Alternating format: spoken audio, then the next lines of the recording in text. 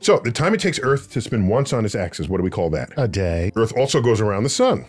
Right. How long does that take? That's about a year. It takes exactly a year. Okay. So we count days by rotation of the Earth. Right. We count years by revolution around the sun. And it turns out a year lasts 365 of these things plus 1/4. It's 365 days and 6 hours. That's how long it takes Earth to go around the sun. The first of those years, you celebrate at 6 a.m. Right. Next year, 12. This is on the 366th day, right? And the next year would be like 6 p.m. Right. All right. And then the next year, back at midnight. Yeah.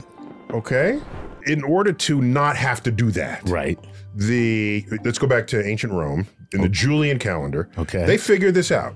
Of course. And they said, let's pocket those 6 hours. The first year goes by, you pocket the 6 hours. Right. Second year goes by, pocket the 6 another hours. 6. Third, pocket the 6. Fourth year comes around, you don't pocket that. Right. Because now you got a full 24 hours. 24 you hours. put the day back in the calendar.